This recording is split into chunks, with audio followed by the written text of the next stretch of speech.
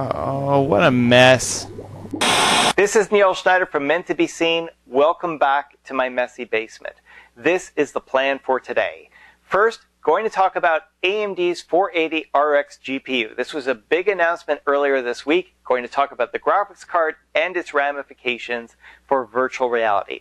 Next, we have an interview with Kevin Williams. Kevin is the chairman of the DNA Association. He has been working in the out-of-home entertainment market forever. Anyway, he's a really interesting guy, really interesting interview. Looking forward to sharing it with you. Finally, we've got our interview with Dennis Reichel. Dennis is one of the core developers behind Vireio Perception. Why is he on the show for a second time? Well, we've got a very good excuse because we're releasing the next edition of Vireio Perception, the next alpha, I should say, very shortly. I think everyone is going to be very happy with this.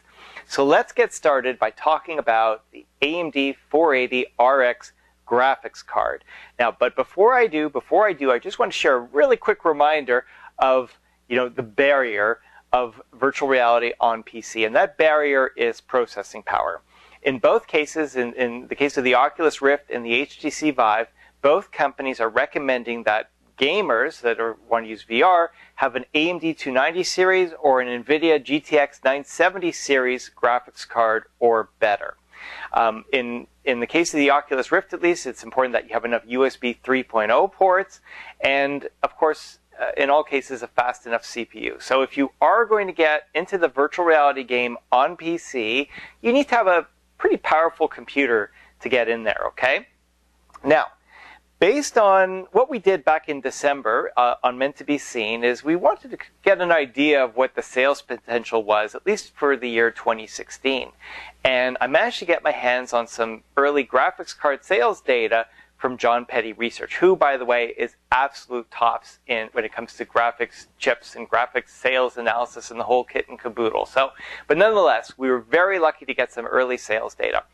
And based on what we knew of how graphics cards sold, we estimated that there would be about 7 million qualified graphics cards for virtual reality by the end of 2016. Now, some computers have 2 graphics cards, some have 1, and then you've got to figure that not all computers are born equal, that maybe the CPU isn't quite right or doesn't have enough USB ports. So, based on an internal calculation, we estimated that there would be about 3 million qualified PCs by the end of 2016 for virtual reality. That doesn't mean that all of them would have a VR device attached to them. That just means that they would be qualified for virtual reality. Could be more, could be less, but this is the ballpark we came up with the data we had available to us. Now, based on this data, I used an attach rate of about 10%, give or take. So we estimated about 300,000 to 500,000 PC virtual reality devices would be sold. Well, it's a staggered launch within 12 months of launch. So, give or take within 2016, 300,000 to 500,000 units sold.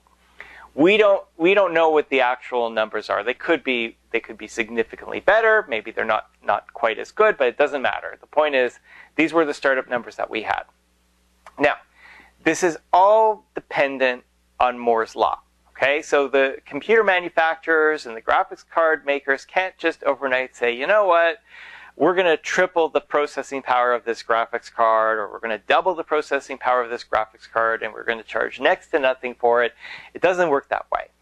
Everything is very much bound by Moore's Law. And Moore's Law is that the amount of circuitry on a wafer, be it a CPU wafer or a GPU wafer, the law is that it effectively doubles every 2 years. Now, it's not a direct relationship to performance, but there is a relationship to performance when you start increasing that density over time on a CPU, GPU wafer. Now, what does this mean? Well, in 3 to 5 years, okay, based on my calculations, there will be about 15 to 20 million qualified PCs in the market.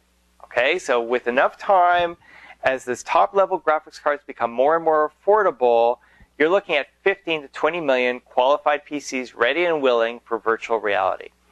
But to make that possible, a very important factor there is that the head-mounted display makers don't dramatically increase the resolution or dramatically increase the field of view, because when you do that, you also increase the processing requirements to make these virtual reality devices work. So you go too far and suddenly you've reset it from, hundreds of thousands and millions. Let me rephrase. You reset it from millions of qualified PCs to hundreds of thousands of qualified PCs almost overnight. Okay, so there really is a very strong connection between available processing power and how many computers are actually qualified to buy a virtual reality device. Now, if we can all be even more patient, say 7 to 10 years, the top tier graphics card of today becomes the embedded chip of tomorrow. And there's about 300 million embedded graphics chips sold each year. Okay, so that's hundreds of millions of PCs that could very well be virtual reality compatible in the not too distant future. So this is really exciting stuff. But again, that catch is the HMD makers and basically the display makers need to hold back on those resolution requirements, or again, it resets back to the beginning of the cycle. Now, I don't have any insider information. Everything I'm sharing here is subject to change, and this is just a personal opinion, okay? It's just a personal opinion, and maybe 2 weeks from now I'll have a completely different opinion as more information becomes available. This is as I see things today, all right? NVIDIA is very much pursuing the top dog game. If we look at the GTX 1080 and the 1070, they are blasting as much throughput as they can through these graphics cards. They're relatively affordable. In fact, they're probably charging a little less for them than they justifiably could, because they are really high performing graphics cards based on what I've read. And again, the way they're being marketed is really targeted to the existing hardcore gaming market. Okay, so it's, they're obviously delivering value, and that value is targeted to the existing hardcore gaming community. Now, what AMD did was, earlier this week, they announced the 480 RX graphics card. And the details are still very sketchy. Okay, there really isn't a lot of information out there about these graphics cards. My understanding is they deliver over 5 teraflops of throughput performance. They feature DisplayPort 1.3 and DisplayPort 1.4, including HDR, which is unique to this graphics card. They come in either 4 gigabyte or 8 gigabyte memory configurations. The 4 gigabyte is obviously the more inexpensive one, and the price point, though, is really what makes this graphics card stand out. $199 US per unit, for the 4 gigabyte version. So obviously a very affordable card, and what it delivers is VR compliance. That for high-end gaming on a virtual reality device, these cards will work for you. So here's the big question: why isn't AMD going toe-to-toe with NVIDIA? Why aren't they putting out a super high-end product that is blasting out as many pixels as humanly possible? Well, we have to remember that this GPU is very much positioned as a virtual reality card. At least that's what I've seen, that's what I've read. Now, as the technology exists today, so as the displays exist today, the Oculus Rift and the HTC Vive, they're pretty much locked down. Okay, the resolution is locked down, the field of view is locked down, the native virtual reality content being developed is being coded with a performance expectation. Okay, so everything is in line to stay within a certain limit, both at a hardware level and at a software level. So, provided that this AMD 480 RX graphics card is delivering everything that's needed to meet to make virtual reality at a high level work based on these criteria, then they really don't have to go toe to toe with NVIDIA to deliver the absolute fastest product at a premium price. So from AMD's point of view, this is a really good thing, because it help if successful, it will definitely help grow and secure AMD's market share, at least for virtual reality device users. And in my opinion, I think it will likely translate to more virtual reality HMD sales than we would have faced had it been a more expensive product line. But there is a catch. Okay, there is a catch to all this. We don't know how this graphics card performs on traditional games. All right, I don't have any information on that. And my personal consideration with things like this is Vireio perception. So Vireio perception, we take existing games and we make it so that you can play them in virtual reality. But these existing games were not coded for virtual reality. They don't have certain optimizations. They're not using, let's say, the DirectX 12 API because they're based on DirectX 11 and DirectX 9. So we don't know how they're going to perform with this graphics card because, we really do need all the processing power that is available to us. So we don't know if we're going to actually need a higher end part, like maybe, a higher end GPU from AMD or NVIDIA, or if this will completely meet our needs. And we're only going to know that as more data is available to us. Another consideration is that the AMD 480 RX, it can be put in a crossfire scenario. So what I've read is it actually competes with if I read correctly, it competes with the 1080 when you have more than one of these devices, plus it's very inexpensive. It's a couple $100 less than what it would cost to buy a 1080 equivalent.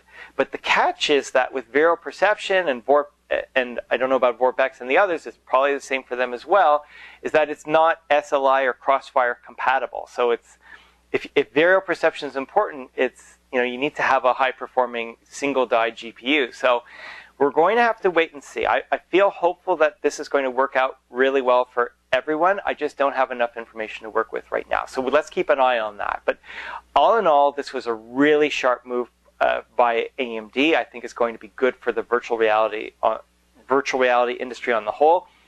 It's really exciting stuff. And big congratulations to AMD for getting this off the ground. This is Neil Schneider from, of course, my own messy basement that's getting messier every day. To my immediate left is none other than Kevin Williams, who's the founding chair, and I want to read this because I want to make sure I get it right, DNA for short, but DNA stands for Digital Out-of-Home Network Association. Welcome to the program, Kevin. Thank you for having us, Neil. It's a real pleasure. But the pleasure is ours. Now, before we talk about the market and all kinds of fun things happening in the public exhibition market, let's talk a little bit about your career. I mean, you've been at this for a really long time. Could you tell us about some of your highlights?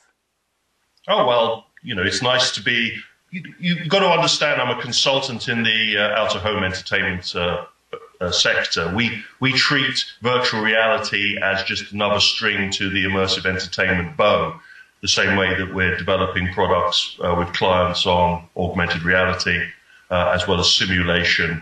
VR is just another tool in our arsenal. But from my point of view, I'm consultant now for KWP, which is an association that specializes in this sector. Sorry, a company that specializes in this sector. But I come from a background, consumer games, arcade games, a little bit of military simulation. As many of you know, I'm an ex-Walt Disney Imagineer, worked on Disney Quest, as well as some of the other projects that were linked to their immersive interests. I've also worked for Atari when it was acquired by Infogrames, and I had the pleasure of also leading the amusement side of Angel Studios that then became Rockstar. So a little bit of, I've worked on all sides of the table, as I like to say, but now I just consult and do a bit of writing. So clearly there's a lot of consistency there working in this public, I call it public exhibition. I hope I'm using the right words. Exhibition's got problems, Neil, because there is the convention, exhibition and events industry. That's why it is designated as out-of-home entertainment or amusement or public space, or in our case, DOE, digital out-of-home entertainment. Okay, so I'll stick with out-of-home then. What's the appeal? I mean, you've been working in this a long time. Does it have a personal appeal to you? Like, why'd you get into this? Yeah, my father, a very smart man, made it clear to me that rather than just finding a job that pays the bills, that I should try and find a vocation, something that gets me up in the morning. And those wise words led me to dabbling in the arcade industry, then the early microcomputer games industry, then the arcade industry, simulation, then attractions, then back to development. So yes, you could say that immersive entertainment's always driven me. I think I can blame, funny, I was having a drink with Nolan Bushnell and his son a couple of days ago, and I sort of prodded him in the chest and pointed out that if it wasn't for Lunar Lander, we wouldn't be sitting here having this drink. So, you can trace it back to that lovely vector graphics, thrust lever arcade game that really got me into this mix, pulling you into the immersion of a digital or synthesized environment. Well, if we look at the last 3 to 4 years, and time is flying, there's been clearly a disproportionate, I hope I'm using the right word there too, interest in consumer virtual reality or consumer immersive technology. But are we starting to see a resurgence in out-of-home experience? Even though there's been consistency there, are we seeing an even more of a resurgence in out-of-home virtual reality experiences?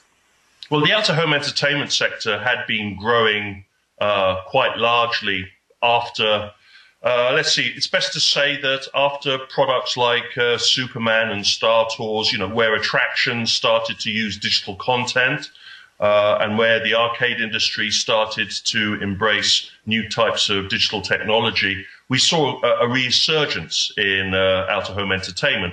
Virtual reality came along at the same time. It's what I like to call phase 4 of the interest in trying to popularize this technology, and they commingle. Sadly, it's difficult for the media to talk about two stories, and the media's always had problems talking about our industry, the out-of-home entertainment industry, A, because they don't quite understand it, and B, their bills are paid for by the consumer industry. A lot of the consumer media service live off of the money that they get from the console companies and the software game companies, and they're not really going to talk about an industry that doesn't feed them. For the book that we wrote back in 2012, The Immersive Frontier, we interviewed Palmer. This was around 2011, 2012. We'd said to him, wow, Sony had been putting a lot of money into immersive display screen technology, head-mounted displays, as we call it. Wow, he was doing stuff, getting into this. How did he see? But at that point, it was clear that the VR guys, not just Palmer, but other people just didn't see out-of-home entertainment as anything important. The arcade industry was dead, and we were a bit of a niche in the out-of-home entertainment sector, so they just didn't want to consider that. And, you've seen that now, by the way, that only some manufacturers of HMD support the resurgence of out-of-home entertainment, where others, do not have an involvement in that sector. But, please remember, more people are getting to see VR through public space entertainment, roller coasters, theme park attractions, and a topic that's not always covered, the marketing promotional side. The Coca-Cola, the Red Bull, the Adidas, the Mercedes, the Qantas airline, pop-up shopping mall demonstrations that use a virtual reality headset. Those have, since 2012, a lot of companies have been doing that. One of the biggest attractions or exhibits up until quite recently, this year, had been the Game of Thrones traveling exhibit with their Ascend the Wall attraction. Again, using DK1s, a little out of date, but it had seen hundreds of thousands of people go through that particular exhibit, but sadly with zero publicity. But something that just came out of this is it's not just about the out-of-home entertainment. It looks like we're getting a new class of out-of-home entertainment. I mean, you're speaking to the marketing benefits and so on. So it's not just a resurgence. We're seeing an expansion as well, if I'm hearing correctly. Oh, yes. So picking a project out of the hat, we look at what our friends at Sony Pictures are going to be doing with The Void in July, the opening of their Ghostbusters experience, using the Vive's unique arena-based or arena-scale theme park system, virtual entertainment system. That's a brand new way of marketing and promoting a product. We can also look in China with the work that Walt Disney's marketing and promotion team have been doing with HTC, where at certain cinemas in China, you can go and walk around Mowgli's world using HTC Vive. That is a unique level of promotion, and the marketing and promotion industry love that kind of ability to immerse a audience in their product. And I think this is just the tip of the iceberg, to use a corny phrase. Now, I want to talk a little more about this, but before we do, you've actually tried something new recently. You launched a brand new conference, which just recently passed, the VR Arcade conference, if I remember correctly. Can you tell us about it? Oh, yes. Well, we were very lucky to be approached by the organizers of the concept, Virtual, let me get their name right, Virtual Reality World Amusements or Arcades. Sorry, Jeremy, if I'm botching your name up. The whole point of this was that the particular company in question was branching into the out-of-home entertainment market. They had and have very expansive ideas on how to develop a virtual reality entertainment facility. And one of the things that they noticed was that there was no talking shop. There was no conference dedicated to this particular sector. And so they approached us. We were very excited. We've been desperately trying to get the sector to be recognized. You know, I've had the pleasure of presenting at your conference. I presented other conferences, you know, waving the flag, beating the drum for out-of-home entertainment. And so we supported this. I was able to give the keynote at this particular conference that was held, interestingly enough, at the Computer History Museum in Mountain View. Very interesting location, especially as downstairs from the conference was one of Ivor Sutherland's Sword of Damocles virtual reality headsets from the 1960s. So full circle. We were lucky enough to have quite a few very prominent developers of what I hope to be the next generation of out-of-home entertainment virtual reality systems, such as Zero Latency, Zoom turned up. We had a really good smattering of the leading great companies who actually took the time to sit on the desk and share their views with the gathered audience. And it was interesting also to see some of the peripherals that will be used in the out-of-home entertainment sector for VR. It's now, you know, become understood that building a $1,000, $2,000 peripheral to go on top of the price of the $700 to $800 for your head-mounted display and the $1,000 to $2,000 for your PC is not really at this point in time a viable business approach. So a lot of companies now skewed their appraisal of how to enter the market by developing high-end technology for the prosumer and for the commercial application, and then once that's got a penetration in our sector, in the outer home, and it's got lots of marketing and word of mouth, then it can be scaled down for a consumer launch in maybe 4 or 5 years, when now more people are willing to believe that that's when the real consumer VR revolution is going to gain momentum, be it from the daydream camp or be it from the console camp or from the PC camp. Well, first, I want to congratulate you, because it's never easy to launch a brand new event, especially for, you know, an up and coming market such as this. And it sounds like it went really well. So congratulations on that. Got a lot of feedback. Well, that's really good stuff. So I guess the next question is, you got these companies together at this event, which is really positive. We're also seeing some quick developments here locally. I mean, I'm Canadian, so local to Toronto, we're seeing some developments. We're seeing some developments in the U.S. By Starbreeze Studios. Let's talk about what's been cooking. So what are the big highlights from your point of view?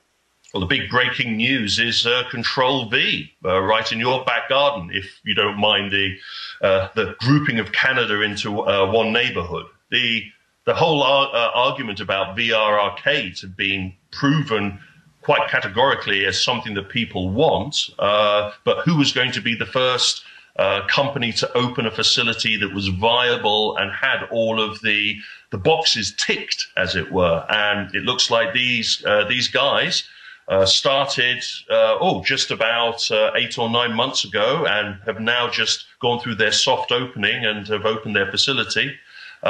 Very interesting, located outside of a university campus.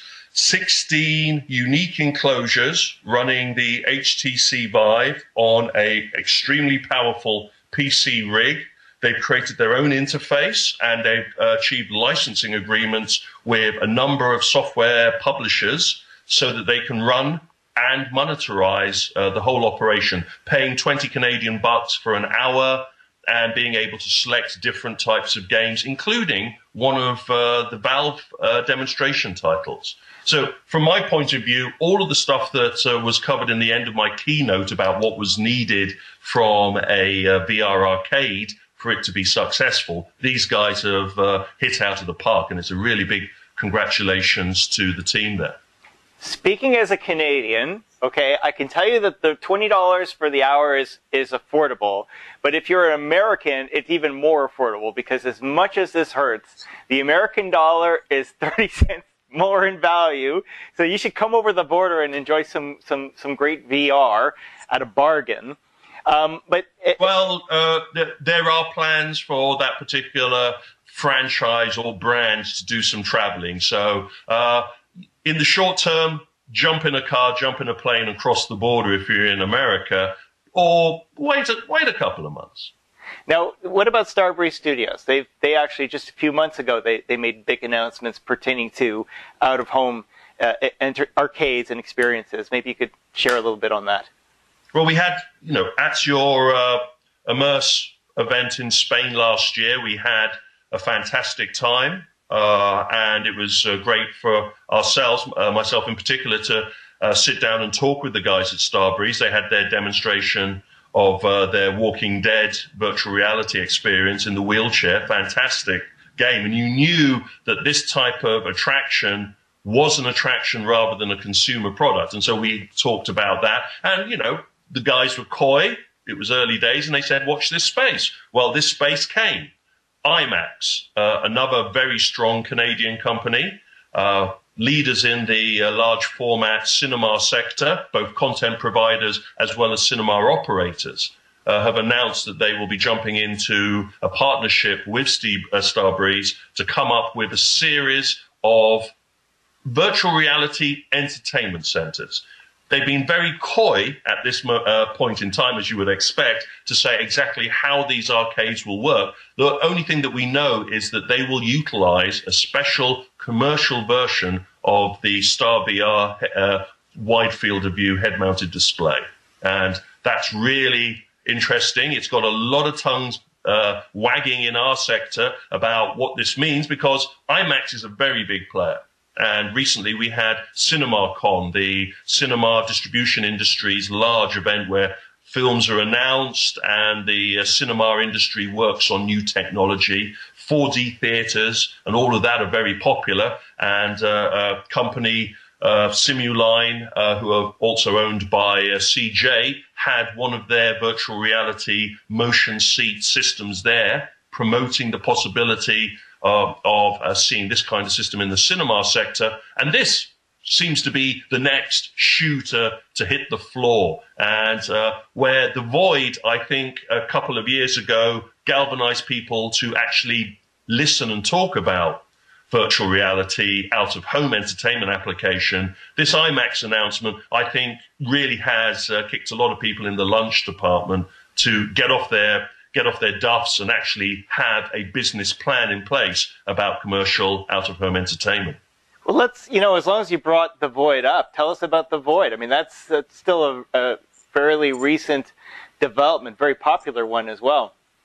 Well, we were very lucky to be invited to one of the early tests of the Void. For those that don't know, a Utah-based company proposing to develop a number of facilities that use a unique arena-scale VR system. Not only are individuals moving around a virtual reality environment with backpacks on and head-mounted displays and weapons and special interface units, they're also able to interact with the physical environment through a very high-quality tracking system. So where you see a wall in the virtual environment, there is a wall in front of you. And also, within a very small space, they are able to use directed walking algorithms to trick the user's mind into believing that they're walking down a long passage when really they're walking around a circle, or that they're going up or down using physical effects. So the company announced when we went to the test last year that they were going to be opening a facility, but they also coyly hinted at some investment from China that was going to see a number of facilities opened in China, and also that they had been sitting down with some major film companies towards developing unique versions of the Void for application directly into unique facilities, unique attractions, theme parks. You know, they said the gambits were wide. And what we heard a couple of weeks ago was the first of those announcements. And so our friends at Sony Pictures announced that they would be developing a Ghostbusters experience, which would be a full attraction that would be housed at Madame Tussauds in New York, Times Square. And surprise, surprise, in this VR experience, there will be the Void. The Void are creating a special system, game, experience where people can enter the Ghostbusters universe wielding their own backpack and proton stream emitter and have a great time blasting ghosts. We're hoping to see the facility do its soft opening in July. Watch this space. We're all very excited, and we know that this is only the beginning of a number of announcements in this vein. There is also our friends at Zero Latency, who are now ramping up their operation and proposing to drop in a number of their versions of arena. The reason I call it arena rather than room scale or warehouse scale is because I'm harking back to the theme park aspirations of the technology. But along with our friends at Zero Latency, we also have our friends in Seattle with VRcade, part of VR Studios, and they've just signed a major deal with our friends at Simuline. So, you know, we're seeing a universe beginning to formulate, to create itself. It's going to be a fantastic sector. And of course, I get to wave the flag of saying it's unachievable at home. The technology that the Void is using is the type of head mount that they're having specially built. It's using curved OLEDs, special lenses and optics. It's more tracking. Oh, and a lot of tracking. And funny enough, there's a company, we just come from a military simulation show a couple of days ago. And a lot of the technology that we see in the military simulation sector usually percolates its way into the out-of-home entertainment sector. We like to say beating swords into plowshares, you know. So something like Star Tours, the very popular motion theater ride from Disney, started its life off as a jumbo jet simulator. And we're seeing that same kind of room-based, arena-based tracking systems that are used by the military and law enforcement for weapons training using head-mounted displays and digital systems. That type of technology is the same type of technology that we're now seeing being deployed in the entertainment. So let's talk a little bit about that consumer space, but not just so much about the consumer space, but what impact or what influence the out-of-home entertainment industry can have for, you know, building the consumer market. Is there a relationship between the two? Well, Ken at The Void described it very eloquently when we had the first meeting. He sort of painted this picture of people going to the out-of-home entertainment facility and then wanting to enjoy the experience they had there, or a portion of it, and being able to take it home. So there would be the possibility of a consumer version of The Void that would have a pared down or a component out of the bigger experience. We've seen this kind of approach tried many times in the out-of-home and the amusement industry's history. Many of your viewers may be familiar with the Neo Geo, a very critically acclaimed and popular console, very powerful, advanced for its time, but they were hoping to offshoot some of the high expense of this near arcade quality console by having a renting model where you played in the arcade, you saved where you last got off in the game. You then went to the arcade operator, rented this console, took it home, plugged your memory card in, and carried on playing. It's that kind of idea of being able to transverse or cross over from consumer, from home to out of home, that's driving a lot of people. And one of the speakers at our conference, Silicon Nexus, is a company that's working on that kind of meta universe where people can play with individuals that are taking part in a arena-based VR experience. Maybe you use your PlayStation VR system to control one of the gun turrets in a virtual environment while people are progressing through the bigger attraction that's at a theme park. It's this kind of crossover that I think you'll see a lot more of being talked about, and hopefully in the next couple of months actually being achieved. Now, one more point I'd like to talk about is that the nature of consumer VR right now is filled with all kinds of meetups and conferences all over the world. It's like too many to count, which in a way is a really good thing because it helps promote virtual reality to consumers and so on. From the point of an expert when it comes to out-of-home entertainment, for the betterment of VR, for the betterment of the consumers that use these virtual reality devices, do you have any recommendations for content makers that are showing their stuff to the general public as to how they could and should be showing their stuff so it's A, effective for consumers, but B, safe and hygienic, that we're putting on a good impression? Oh, it's essential. The old stories from the third phase of VR, when the first of the arcade machines and the early virtual reality systems, there's all those horror stories about pink eye being transferred from a dirty head-mounted display. We're very keen. The one thing about dealing with the public is that safety, hygiene, and operation have to be at the forefront of your thinking. This isn't consumer. This is out-of-home public. You have to be aware of the worst member of the audience and the best member of the audience and treat them equally as safely as possible. And we've written a number of reports detailing with our clients how the best ways to address public usage, the issues to bear in mind, how to redress, mitigate sim sickness. So I'll touch upon the easy catch-alls that you need to be aware of. And number one, if you don't take anything away from this conversation, and you're thinking of operating a virtual reality system in a public space, and you're going to have a lot of people through your system, remember, baby wipes are for babies. Do not put them anywhere near the headset. I've come across too many clients that think just because they're baby wipes, they must be hygienic and fantastic. If it's good enough for babies' bums, it must be great for people's heads. And that's the point. These are made... there's a nice big sign on the back of most baby wipes that says "not for use near eyes." Remember that. What you really want are the non-alcoholic wipes, preferably the medical versions. They're easy to purchase off the internet.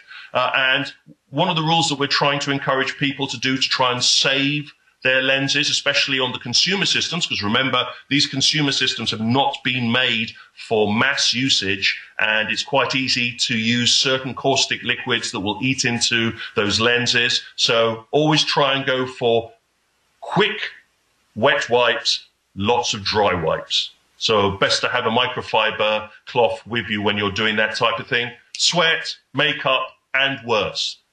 We've been dealing with this problem for a long time in the out-of-home entertainment sector, since the popularity of 3D glasses and 3D, 4D films. And trying to get chocolate or worse off of 3D glasses focuses a lot of the minds in our sector. And there is an approach, and if people need to know the details of how to operate these type of systems, then we're just willing to help explain them to them. The other thing, of course, is the cable.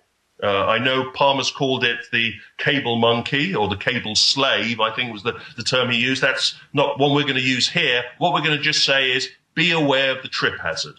And it's a real issue that we're concerned about at the moment, that people are sort of not really, monitoring the individual's progression through the virtual environment. We've got a whole load of very hilarious, but very frightening from my point of view, videos of people falling over, tripping over, hitting their heads, blowing up light bulbs, putting their hands through screens in virtual reality. It's very important that the attendant in a public space sector is both well-trained, well-educated, and focused on the job. Okay, very good. Well, Kevin, thanks so much for joining us today. My pleasure. All right, this is Neil Schneider in my messy basement. We'll be back with more right after this. To my immediate left is Dennis Reichel, one of the core developers behind Vireio Perception. Of course, Dennis was on our inaugural program when we first revealed Vireio Perception 4.0 Alpha. Okay, we're just about ready to release another release. So, Dennis, what's the latest? What's the latest? I did get my HTC Vive device here, and I could immediately start to include OpenVR support. That means SteamVR support to Vireio Perception, including much benefits that will come with that. Okay, so why don't we talk a little bit about the HTC Vive? I mean, I think this is your first modern VR headset since the DK2. So I gather you're pretty thrilled with this, yes? I'm pretty thrilled with this, of course. Yeah. No, we also had a dev kit too, and I also have a OSVR hacker development kit. But that's the newest generation of HMDs, and yeah, I'm really thrilled with it. Yeah. Okay, so everyone, of course, when we released Vireio Perception, we had OSVR support, we had Oculus Rift CV1 support, and of course, everyone's been waiting with bated breath for HTC Vive support. So why is HTC Vive support, A, is so different, and B, so special? Like, what makes it unique compared to the other solutions? Yeah, it's room scale and the whole SteamVR surroundings, the whole way you live in cyberspace in SteamVR with room scale and with the chaperone fans around you moving around, and this gives us much more options eventually we will talk about the heads-up display and also about adjusting the games right using these chaperone fans. So why don't we talk a little bit about the room scale? I know it's a work in progress. Okay, where are we at with that? Have we had a lot of progress with room scale? We know that it works, that it will eventually work, but we have to first adjust the games, and that we very exactly. So the positional tracking can eventually come after we have done all the adjustments on the game separation and on. Yeah. Fingers crossed, it might even be working when this video is released. We don't know. You never know. So, but the other thing which you touched on, I think is a big deal, is the heads-up display. When we did the first version of Vireio 4.0, you couldn't adjust the heads-up. We had to manually shrink the whole scene to get, so you could see it. So what's the latest update on the heads-up display? Oh, I was able to split the 2-dimension data from the heads-up display from the 3-dimension dimensional data from the game actually. So we now have a secondary render target where the heads-up display is drawn on.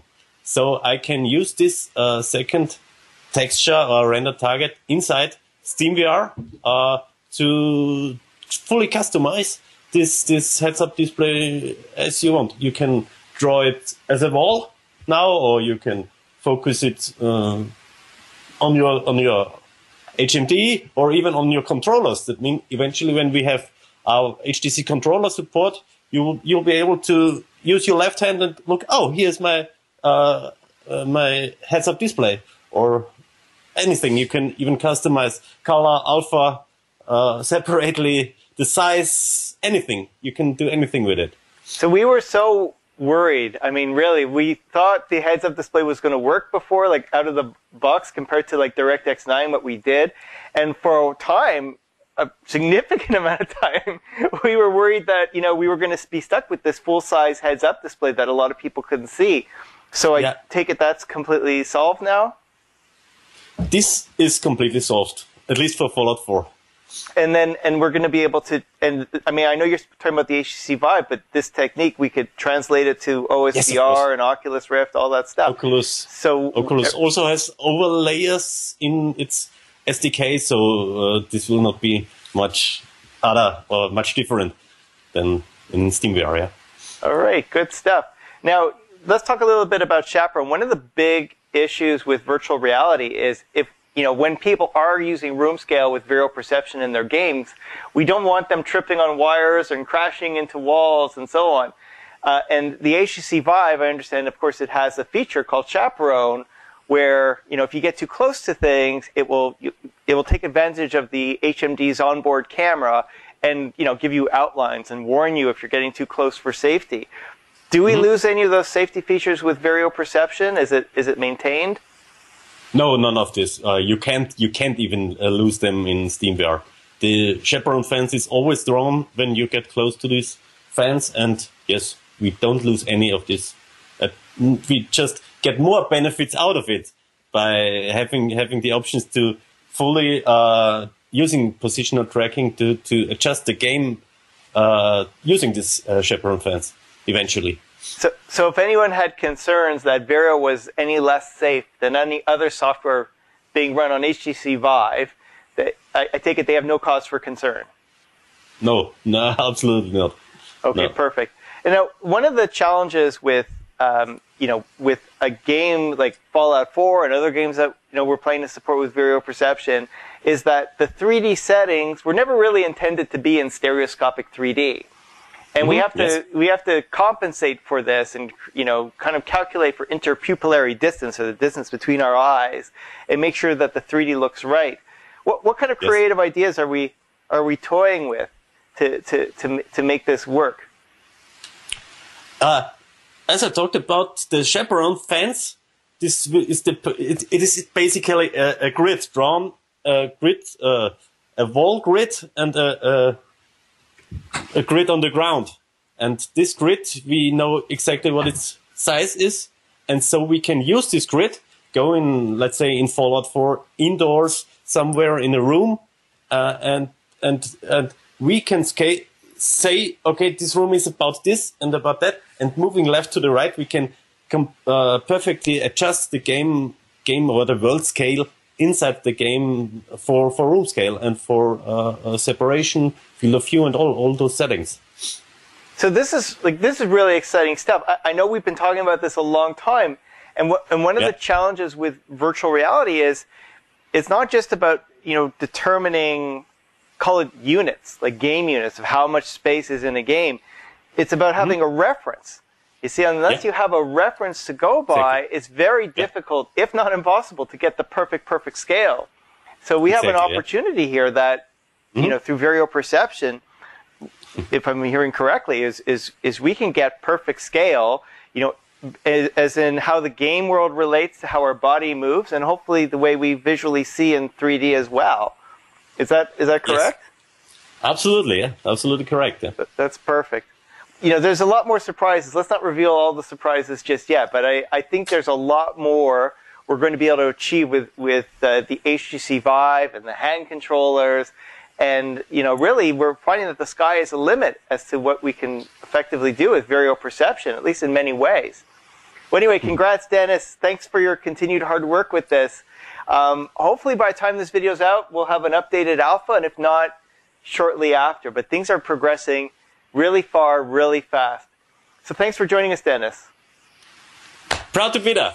Okay, this is Neil Schneider from the Messy Basement, back with more right after this. Well, that's all for today.